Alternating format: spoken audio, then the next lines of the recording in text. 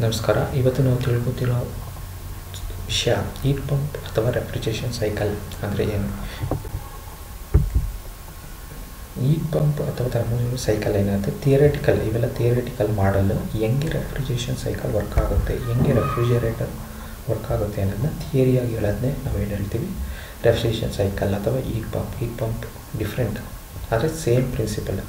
ಇವೆರಡು ಪ್ರಿನ್ಸಿಪಲ್ ಏನಿದೆ ಅಂದರೆ, ನೀವು ಏನು ಮಾಡಬೇಕು, ಟೆಂಪರೇಚರ್ ಆಲ್ರೆಡಿ ಲೋ ಆಗಿದೆ, ಆ ಲೋಯಿಂದ ಹೈಗೆ ಹೋಗೋದು ಸಾಮಾನ್ಯ. Temperature is flow from higher temperature to lower temperature. ಆದರೆ ನಾವು ರೆಫ್ರಿಜರೇಷನ್ ಏನು ಮಾಡ್ತೀವಿ, ಆಲ್ರೆಡಿ ಲೋ ಇದೆ ಆದರೆ ಇನ್ನೂ ಲೋ ಮಾಡಬೇಕು. ಅಲ್ಲಿ ಏನು ಮಾಡಬೇಕು, ಒಳಗಡೆ 20 ಡಿಗ್ರಿ ಸೆಲ್ಸಿಯಸ್ ಇದೆ, ಆಚೆ 3 ಡಿಗ್ರಿ ಸೆಲ್ಸಿಯಸ್ ಇದೆ, ನಾವು ಮತ್ತೆ ಕೋಲ್ಡ್ ಮಾಡಬೇಕು. ಅಂದರೆ ಒಳಗಡೆನ ಮತ್ತೆ ಕೋಲ್ಡ್ ಮಾಡಬೇಕು 15 ಡಿಗ್ರಿಗೆ. ಆವಾಗ ಏನು ಮಾಡಬೇಕು, ನೀನು ಎಕ್ಸ್ಟರ್ನಲ್ಲಾಗಿ ವರ್ಕ್ ಮಾಡಲೇಬೇಕು. ಯಾಕೆಂದರೆ ಸ್ವಾಭಾವಿಕ ಹೀಟ್ ಏನಾಗುತ್ತೆ, ಆಚೆ ಜಾಸ್ತಿ ಟೆಂಪ್ರೇಚರಿಂದ ಕಡಿಮೆ ಟೆಂಪ್ರೇಚರ್ಗೆ ಬರೋದು, ಅದು ಸ್ವಾಭಾವಿಕ, ನ್ಯಾಚುರಲ್. ಹಿಂಗೆ ನೀರು ಮೇಲ್ಗಡೆಯಿಂದ ತಳಗೆ ಹರಿತದೆ, ಅದೇ ರೀತಿ ಜಾಸ್ತಿ ಟೆಂಪ್ರೇಚರಿಂದ ಲೋ ಟೆಂಪ್ರೇಚರ್ಗೆ ಏನು ಹೀಟು ಫ್ಲೋ ಆಗೋದು ಸ್ವಾಭಾವಿಕ. ಆದರೆ ರೆಫ್ರಿಜರೇಷನ್ ಅಥವಾ ಹೀಟ್ ಪಂಪಲ್ಲಿ ಏನು ಮಾಡ್ತೀವಿ, ಉಲ್ಟಾ. ಅಂದರೆ ಕಡಿಮೆ ಟೆಂಪ್ರೇಚರ್ ಇದೆ, ಇನ್ನೂ ಕಡಿಮೆ ಮಾಡಬೇಕು ನೀನು. ಈ ರೆಫ್ರಿಜರೇಷನ್ ಒಳಗೆ ಅಂದರೆ ನೀವು ಒಳಗೆ ಫ್ರಿಡ್ಜ್ ಒಳಗೆ ಆಲ್ರೆಡಿ ತಣ್ಣಗಿದೆ, ಇನ್ನೂ ಥಂಡಿ ಮಾಡಬೇಕು, ಆಚೆಗೆ ಅದನ್ನು ತೆಗೆದಾಕಬೇಕು. ತೆಗೆದಾಕೋದಕ್ಕೆ ಹೀಟ್ನ ತೆಗೆದಾಕಿದ್ರೆ ಏನಾಗುತ್ತೆ, ಒಳಗಡೆ ಕೋಲ್ಡ್ ಆಗುತ್ತೆ. ಅದೇ ಪ್ರಿನ್ಸಿಪಲ್. ಆದರೆ ಅದನ್ನು ಮಾಡಬೇಕಾದ್ರೆ ನೀವು ಎಲೆಕ್ಟ್ರಿಸಿಟಿ ಯೂಸ್ ಮಾಡಲೇಬೇಕು, ಎಕ್ಸ್ಟರ್ನಲ್ ಫೋರ್ಸ್ ಮಾಡಲೇಬೇಕು, ಎಕ್ಸ್ಟರ್ನಲ್ ವರ್ಕ್ನ ಮಾಡಲೇಬೇಕು. ಅದಕ್ಕೋಸ್ಕರ ನೀವು ಎಲೆಕ್ಟ್ರಿಸಿಟಿನ ಯೂಸ್ ಮಾಡೋದು. ನೆಕ್ಸ್ಟ್ ಫಸ್ಟ್ ಥಿಯರಿಟಿಕಲ್ ಸೈಕಲಲ್ಲಿ ಏನು, ಫಸ್ಟು ಮೈನ್ ಪಾರ್ಟ್ಸ್ ರೆಫ್ರಿಜರೇಟರಲ್ಲಿ ಏನು ಬರ್ತವೆ ಅಂದರೆ, ಕಂಪ್ರೆಸರ್ ಒಂದು ಬರುತ್ತೆ, ಕಂಡೆನ್ಸರ್ ಒಂದು ಬರುತ್ತೆ, metering device, next metering device ಅಥವಾ ನಂಬರ್ 3 ಮೀಟ್ರಿಂಗ್ ಡಿವೈಸ್ ಅಥವಾ throttle valve R expansion device ಎಲ್ಲ ಒಂದೇ. Next operator. ಇಲ್ಲಿ ಸೈಕಲ್ ಹೆಂಗೆ ವರ್ಕ್ ಆಗುತ್ತೆ ಫಸ್ಟು ನೋಡಬೇಕು. ಇಲ್ಲಿ ಮೈನ್ ನಾವು ಒಳಗೆ ಯೂಸ್ ಮಾಡೋದು ರೆಫ್ರಿಜರೆಂಟ್ನ ಯೂಸ್ ಮಾಡ್ತೀವಿ. ರೆಫ್ರಿಜರೆಂಟ್ ಅಂದ್ರೇನು, ದಿಸ್ ಎ ಫ್ಲೂಯಿಡ್. ಆ ಫ್ಲೂಯಿಡು ಏನಕ್ಕೆ ರೆಫ್ರಿಜರೆಂಟ್ ಯೂಸ್ ಅಂದರೆ, ಈಗ ವಾಟರ್ ಆ್ಯಸ್ ಎ ಫ್ಲೂಯಿಡ್ ನಾವು ಯೂಸ್ ಮಾಡ್ಬೋದು. ಆದರೆ ರೆಫ್ರಿಜರೆಂಟ್ನೇ ಯಾಕೆ ಯೂಸ್ ಮಾಡ್ತೀವಿ ಅಂದರೆ, ಅದರ ಬಾಯ್ಲಿಂಗ್ ಪಾಯಿಂಟು ವಾಟರ್ಗಿಂತ ಕಡಿಮೆ ಇರುತ್ತೆ. ಬಾಯ್ಲಿಂಗ್ ಪಾಯಿಂಟ್ ಅಂದ್ರೇನು, ಆವಿ ಆಗುತ್ತಲ್ಲ, ಅದರ ಟೆಂಪ್ರೇಚರ್. ಈಗ ವಾಟರ್ 100 ಡಿಗ್ರಿಲಿ ಬಾಯ್ಲ್ ಆಗುತ್ತೆ, ಆದರೆ ನಮಗೆ ಅದಕ್ಕಿಂತ ಕಡಿಮೆಗೆ ಬಾಯ್ಲ್ ಆಗಬೇಕು. ಅಂದರೆ ನಮಗೆ ಗುಣಗಳಿದ್ದಾವೆ, ರೆಫ್ರಿಜರೆಂಟಿಗೆ ಒಂದಷ್ಟು ಗುಣಗಳಿರ್ತವೆ. ಆ ಗುಣಗಳೇನಂತ ನೆಕ್ಸ್ಟ್ ಕ್ಲಾಸಲ್ಲಿ ಹೇಳ್ತೀನಿ. ಇಲ್ಲಿ ನಾವು ಏನು ಮಾಡ್ತೀವಿ, ರೆಫ್ರಿಜರೆಂಟ್ ಅಂದರೆ ಅದೊಂದು ಫ್ಲೂಯಿಡ್ ಅಂದ್ರೇನು, ಅದೊಂದು ಲಿಕ್ವಿಡ್ ಸ್ಟೇಟಲ್ಲಿರುತ್ತೆ, ಫ್ಲೂಯಿಡ್ ಅಂತ ಹೇಳ್ತೀವಿ. ಯಾವುದೇ ಹರಿಯುತ್ತಲ್ಲ ಅದನ್ನು ಫ್ಲೂಯಿಡ್ಸ್ ಅಂತ ಹೇಳೋದು ನಾವು. ನೆಕ್ಸ್ಟು ರೆಫ್ರಿಜರೆಂಟು ಫಸ್ಟು ಏನಾಗುತ್ತೆ, ಕಂಪ್ರೆಸರ್ಲಿ ಸೂಪರ್ ಹೀಟ್ ಟೆಂಪರೇಚರ್ಗೆ, ಸೂಪರ್ ಹೀಟ್ ಅಂದ್ರೇನು, ಆವಿ ಆಗುತ್ತೆ, ಆವಿ ಆದಮೇಲೂ ಟೆಂಪರೇಚರ್ ಜಾಸ್ತಿ ಆಗುತ್ತಲ್ಲ ಅದನ್ನು ಸೂಪರ್ ಹೀಟ್ ಅಂತ ಹೇಳ್ತೀವಿ. ಆ ಸೂಪರ್ ಹೀಟ್ ಟೆಂಪರೇಚರ್ಗೆ ಕಂಪ್ರೆಸ್ ಆಗುತ್ತೆ. ಕಂಪ್ರೆಸರ್ದು ಮೊದಲು ಕೆಲಸನೇ ಅದು, ಕಂಪ್ರೆಸ್ ಮಾಡುತ್ತೆ. ಇನ್ನು ಹೈಯರ್ ಪ್ರೆಷರ್ ಆ್ಯಂಡ್ ಹೈಯರ್ ಟೆಂಪ್ರೇಚರ್ಗೆ ನಿಂದ ರೆಫ್ರಿಜರೆಂಟ್ ಏನಿರುತ್ತೆ, R12 ಆಗಿರ್ಬೋದು, R134 ಆಗಿರ್ಬೋದು, ಫೆರಾನ್ಸ್ ಆಗಿರ್ಬೋದು, ಯಾವುದೇ ಆಗಲಿ ಅದನ್ನು ನೀನು ಏನು ಮಾಡ್ತೀಯ, higher pressure and higher temperature compress ಮಾಡ್ತೀಯ. ಕಂಪ್ರೆಸರ್ ಇನ್ಲೆಟ್ ಲೈನ್ನ ಸಕ್ಷನ್ ಲೈನ್ ಅಂತ ಹೇಳ್ತಾರೆ, ಕಂಪ್ರೆಸರ್ ಔಟ್ಲೆಟ್ನ ಡಿಸ್ಚಾರ್ಜ್ ಲೈನ್ ಅಂತ ಹೇಳ್ತಾರೆ. ಸಕ್ಷನ್ ಲೈನ್ ಅಂದರೆ ಏನಂದರೆ compressor inlet, compressor ಔಟ್ಲೆಟ್ನ discharge line. ಈ ಕಂಪ್ರೆಸ್ ಆಗೋದ್ರಿಂದ ಕಂಪ್ರೆಸ್ ಏನಾಗುತ್ತೆ, it's just like A engine process. ಒಳಗೆ ಪಿಸ್ಟನ್ ಇರುತ್ತೆ, ಒಳಗಡೆ ಮೂವತ್ತೆ ನಮ್ಮ ಕಂಪ್ರೆಸರ್ ಪಾರ್ಟ್ ವೀಡಿಯೋ ನೋಡಿ ಗೊತ್ತಾಗುತ್ತೆ. Next higher pressure higher temperature fluid ಅಂದರೆ ರೆಫ್ರಿಜರೆಂಟು. ನೆಕ್ಸ್ಟು ಹೋಗೋದು ಕಂಡೆನ್ಸರಲ್ಲಿ ಏನಾಗುತ್ತೆ, ಕಂಡೆನ್ಸೇಷನ್ ಪ್ರೋಸೆಸ್ ಆಗುತ್ತೆ. ಕಂಡೆನ್ಸೇಷನ್ ಪ್ರೋಸೆಸ್ ಅಂದರೆ ಏನು, ಆವಿ ಆಗಿರುತ್ತಲ್ಲ ಅವೇನ liquid static ಥರದನ್ನೇ condensation, the process of converting A vapour into A liquid. Vapour ಸ್ಟೇಟಲ್ಲಿದೆ, ಅದು ಲಿಕ್ವಿಡ್ ಆಗುತ್ತೆ, ಅದನ್ನು ಕಂಡೆನ್ಸೇಷನ್ ಅಂತ ಹೇಳ್ತಾರೆ.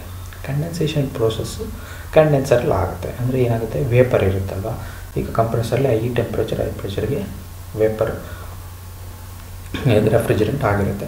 ಅದನ್ನು ನಾವೇನು ಮಾಡ್ತೀವಿ, ಕಂಡೆನ್ಸರ್ಲಿ ಪ್ರೆಷರ್ ಸೇಮ್ ಇರುತ್ತೆ, ಪ್ರೆಷರ್ ವೇರಿ ಆಗೋ ಚಾನ್ಸೇ ಇಲ್ಲ. ಕಂಡೆನ್ಸರ್ಲಿ ಓನ್ಲಿ ಟೆಂಪ್ರೇಚರ್ ಲೋ ಆಗುತ್ತೆ, ಸೇಮ್ ಪ್ರೆಷರ್ಲಿ ವೇಪರ್ ರೆಫ್ರಿಜರೆಂಟು ಕೋಲ್ಡ್ ಅಂದರೆ ಅದರ ಹೀಟ್ನ ಆಚೆಗೆ ಹಾಕುತ್ತೆ. ಯಾವಾಗಲೂ ಕಂಡೆನ್ಸರ್ ಆಚೆ ಇರೋದ್ರಿಂದ ಹಿಂಗಡೆ ನೋಡಿರ್ಬೋದು ನೀವು, ಸ್ಪೈರಲ್ ಇರುತ್ತೆ ಕಾಪರ್, ಆ ಸ್ಪೈರಲ್ ಕಾಪರಿಂದ ಆಚೆಗೆ ಹಾಕುತ್ತೆ. ಆಚೆಗೆ ಏನು ಟೆಂಪರೇಚರ್ ಇರುತ್ತೆ, ಏನು ಇದಿರುತ್ತೆ ಟೆಂಪ್ರೇಚರ್, ಆ ಟೆಂಪ್ರೇಚರ್ಗೆ ಒಳಗಿರೋ ಲಿಕ್ವಿಡ್ ಅಂದರೆ ರೆಫ್ರಿಜರೆಂಟ್ನಿಂದು ಅದರ ಟೆಂಪ್ರೇಚರ್ನ ಕಡಿಮೆ ಮಾಡ್ಕೊಳ್ಳುತ್ತೆ. ಆವಾಗ ಏನಾಗುತ್ತೆ, ಅದು ಲಿಕ್ವಿಡ್ ಸ್ಟೇಟಿಗೆ ಬರುತ್ತೆ, ಅಂದರೆ ದ್ರವ ರೂಪಕ್ಕೆ ಬರುತ್ತೆ. ಇಲ್ಲಿ ನಾವು ಚಿತ್ರದಲ್ಲಿ ನೋಡ್ಬೋದು, ಮೊದಲು ಅವೇಲಿದೆ. ನೆಕ್ಸ್ಟು ಅದು ಲಿಕ್ವಿಡ್ ಸ್ಟೇಟಿಗೆ ಬಂದಿದೆ. ಲಿಕ್ವಿಡ್ ಸ್ಟೇಟು ಇಲ್ಲಿ ಡಾಟ್ ಕಂಡೆನ್ಸರಲ್ಲಿ ನೋಡ್ಬೋದು, ಮೇಲ್ಗಡೆ ಚುಕ್ ಚುಕ್ಕಿದೆ, ಕೆಳಗಡೆ ಬಂದಾಗ ಅದು ಲಿಕ್ವಿಡ್ ಆಗಿದೆ ಅಂತ ತೋರಿಸೋದು. ಮೇಲ್ಗಡೆ ಚುಕ್ ಚುಕ್ಕಿ ಅಂದರೆ ಅದು ಗ್ಯಾಸಿಯಸ್ ಸ್ಟೇಟಲ್ಲಿದೆ, ವೇಪರ್ ಸ್ಟೇಟಲ್ಲಿದೆ ಅಂತ ಹೇಳೋದಷ್ಟೇ. ನೆಕ್ಸ್ಟ್ ಲಿಕ್ವಿಡ್ ಲೈನ್ ಅಲ್ಲಿ ಪಾಯಿಂಟ್ ಔಟ್ ಮಾಡಿದರೆ ಲಿಕ್ವಿಡ್ ಲೈನ್ ಇದೆ. ನೆಕ್ಸ್ಟ್ ಅದು ಏನಾಗುತ್ತೆ, high pressure low temperature ರೆಫ್ರಿಜರೆಂಟು next ಎಲ್ಲಿ ಹೋಗುತ್ತೆ, ಮೀಟ್ರಿಂಗ್ ಡಿವೈಸ್ ಹೋಗುತ್ತೆ. ಮೀಟ್ರಿಂಗ್ ಡಿವೈಸ್ ಅಥವಾ ಥ್ರೋಟಲ್ ವ್ಯಾಲ್ ಆರ್ ಎಕ್ಸ್ಪೆನ್ಷನ್ ವ್ಯಾಲ್ ಎಲ್ಲ ಒಂದೇ. ಅದರಲ್ಲಿ ಏನಾಗುತ್ತೆ, ಟೆಂಪ್ರೇಚರ್ ಸೇಮ್ ಅಲ್ಲಿ ಆಲ್ರೆಡಿ ಕಡಿಮೆ ಆಗಿದೆ, ಆದರೆ ಮೀಟ್ರಿಂಗ್ ಡಿವೈಸಲ್ಲಿ ಪ್ರೆಷರು ಕಡಿಮೆ ಆಗುತ್ತೆ. ಪ್ರೆಷರ್ ಹೆಂಗೆ ಕಡಿಮೆ ಆಗುತ್ತೆ ಅಂದರೆ, ಮೀಟ್ರಿಂಗ್ ಡಿವೈಸಲ್ಲಿ ಒಂದೇ ಸತಿ ನಾವು ಲಿಕ್ವಿಡ್ನ ಫ್ಲೋ ಮಾಡಲ್ಲ, ನಿಧಾನ ಸ್ಪ್ರಿಂಕಲ್ ಸಿಸ್ಟಮ್ ಥರ ಫ್ಲೋ ಮಾಡ್ತೀವಿ. ಒಂದೇ ಸತಿ ತಡೆದ್ಬಿಟ್ಟು ನಿಧಾನಕ್ಕೆ ಬಿಡ್ತೀವಿ. ಅದೇನಾಗುತ್ತೆ, ಸಡನ್ ಡ್ರಾಸ್ಟಿಕ್ ಪ್ರೆಷರ್ ರಿಡ್ಯೂಸ್ ಆಗುತ್ತೆ. ಟೆಂಪ್ರೇಚರ್ ಮತ್ತು ಪ್ರೆಷರ್ ಎರಡೂ ರಿಡ್ಯೂಸ್ ಆಗುತ್ತೆ. ಅದೇ ಕ್ವಶನ್ ಕೇಳ್ತಾರೆ ನೋಡಿ, ವಾಟ್ ಈಸ್ ಇನ್ಲೆಟಲ್ಲಿ ಏನಿರುತ್ತೆ, ಪ್ರೆಷರು ಮತ್ತು ಟೆಂಪ್ರೇಚರ್. ಆಪರೇಟ್ರಿಗೆ ಎಂಟಿ ಆಗೋಕ್ಕಿಂತ ಮುಂಚೆ ಇನ್ಲೆಟ್ ಪ್ರೆಷರ್ ಮತ್ತು ಔಟ್ಲೆಟ್ ಪ್ರೆಷರ್, ಇನ್ಲೆಟ್ ಆಪರೇಟ್ರಿಗೆ ಇನ್ಲೆಟ್ ಆಗೋಕ್ಕಿಂತ ಮುಂಚೆ ವಾಟ್ ಈಸ್ ದ ಕಂಡೀಷನ್ ಅಂತ ರೆಫ್ರಿಜರೆಂಟ್ ಅಂದರೆ ಲೋ ಪ್ರೆಷರ್ ಲೋ ಟೆಂಪ್ರೇಚರ್ ಇರುತ್ತೆ. ಅದೇನಾಗುತ್ತೆ, ಆಪರೇಟ್ರ್ 4ನೇ ಭಾಗಕ್ಕೆ ಬಂದಾಗ ಆಪರೇಟ್ರ್ ಏನಾಗುತ್ತೆ, ಅದು ಒಳಗಡೆ ಇರೋ ಹೀಟ್ ಏನಿರುತ್ತೆ ಅಂದರೆ ಫ್ರಿಡ್ಜ್ ಒಳಗೆ ಏನು ಹೀಟ್ ಇರುತ್ತೆ ಆ ಹೀಟ್ನ ಅಬ್ಸರ್ವ್ ಮಾಡ್ಕೊಳ್ಳೋದ್ರ ಮುಖಾಂತರ ಒಳಗಿರೋ ರೆಫ್ರಿಜರೆಂಟು ಬಾಯ್ಲ್ ಆಗುತ್ತೆ, ಆಪರೇಟ್ ಆಗುತ್ತೆ. ಇಲ್ಲಿ ನೋಡ್ಬೋದು, ಮೊದಲು ಲಿಕ್ವಿಡ್ ಇರುತ್ತೆ, ನೆಕ್ಸ್ಟ್ ಹೋಯ್ತಾ ಡಾಟ್ ಆಗುತ್ತೆ ಅಂದರೆ ಆಪರೇಟ್ ಆಗುತ್ತೆ, ಅಂದರೆ ಬೇಗ ಬಾಯ್ಲ್ ಆಗುತ್ತೆ. ಲೈಕ್ ರೆಫ್ರಿಜರೆಂಟ್ ಕಂಡೀಷನ್ ಅದು ಗುಣನೇ, ಅದು ಬೇಗ ಬಾಯ್ಲ್ ಆಗುತ್ತೆ. ಹೆಂಗೆ ಬಾಯ್ಲ್ ಆಗುತ್ತೆ, ಒಳಗಿರೋ ಹೀಟ್ನೆಲ್ಲ ಅಬ್ಸರ್ವ್ ಮಾಡ್ಕೊಳ್ಳುತ್ತೆ. ಒಳಗಿರೋ ಹೀಟ್ನ ಅಬ್ಸರ್ವ್ ಮಾಡ್ಕೊಂಡ್ರೆ ಒಳಗೆ ಏನಾಗುತ್ತೆ, ಥಂಡಿ ಆಗುತ್ತೆ. ಸೇಮ್ ಫ್ರಿಡ್ಜಲ್ಲಿ ಏನಿರುತ್ತೆ ಅದು ಎ ಸಿ, ಕಂಡೆನ್ಸರ್ ಎಲ್ಲ ಆಚೆಗಿರುತ್ತೆ, ಆಪ್ರೇಟ್ರ್ ಒಳಗಿರುತ್ತೆ. ಅಂದರೆ ಆಪ್ರೇಟ್ರಲ್ಲಿ ಏನಾಗುತ್ತೆ, ಗಾಳಿ ಯಾವಾಗಲೂ ಸಕ್ ಮಾಡಿ ಆಚೆಗೆ ಹೋಗ್ತಾನೆ ಇರುತ್ತೆ, ಅದು ಹೀಟು ಆಚೆಗೆ ಆಗ್ತಾನೆ ಇರುತ್ತೆ. ಅದು ಮತ್ತೆ ಏನಾಗುತ್ತೆ, ವೇಪರ್ ಸ್ಟೇಟಿಗೆ ಹೋದಾಗ ನೆಕ್ಸ್ಟು ಅದೇ ಲೈನು ಸೆಕ್ಷನ್ ಲೈನು ಕಂಪ್ರೆಸರಿಗೆ ಬಂದು ಅಟ್ಯಾಚ್ ಆಗುತ್ತೆ. ಸೇಮ್ ಪ್ರೊಸೆಸ್ ರಿಪೀಟ್ ಆಗ್ತಾನೇ ಇರುತ್ತೆ. ಅದು ಅಂಟಿಲ್ ಅಂದರೆ ರೆಫ್ರಿಜರೆಂಟ್ಗೆ ಒಂದು ಟೈಮ್ ಇರುತ್ತೆ, ಆ ಟೈಮ್ ಆಗೋವರೆಗೆ ನಿಮ್ಮದು ಅದರ ಆಯಸ್ ಅಂದರೆ ಲೈಕ್ ಏಜ್ ಇರುತ್ತೆ, 10 years ಗ್ಯಾರಂಟಿ ಕೊಡ್ತಾರೆ, ರೆಫ್ರಿಜರೆಂಟ್ ರಿಪ್ಲೇಸ್ ಮಾಡಬೇಕಷ್ಟೆ. ಇವಾಗ ಏನು ಸಿಂಪಲ್ ಮೆಕ್ಯಾನಿಸಮು ಏನಂದರೆ, ಕಂಪ್ರೆಸರ್ಲಿ ಹೈಯರ್ ಪ್ರೆಷರ್ ಹೈಯರ್ ಟೆಂಪ್ರೇಚರ್ಗೆ ಕಂಪ್ರೆಸ್ ಆಗುತ್ತೆ ಈ ರೆಫ್ರಿಜರೆಂಟು. ಅದು ಡಿಸ್ಚಾರ್ಜ್ ಲೈನ್ ಮುಖಾಂತರ ಅಂದರೆ ಕಂಪ್ರೆಸರ್ಸ್ ಔಟ್ಲೆಟ್ ಮುಖಾಂತರ ಕಂಡೆನ್ಸರ್ ಎಂಟರ್ ಆಗುತ್ತೆ. ಕಂಡೆನ್ಸರಲ್ಲಿ ಏನಾಗುತ್ತೆ, ಕಂಡೆನ್ಸೇಷನ್ ಅಂದರೆ ವೇಪರ್ ಪೊಸಿಷನಿಂದ ಲಿಕ್ವಿಡ್ ಬರುತ್ತೆ.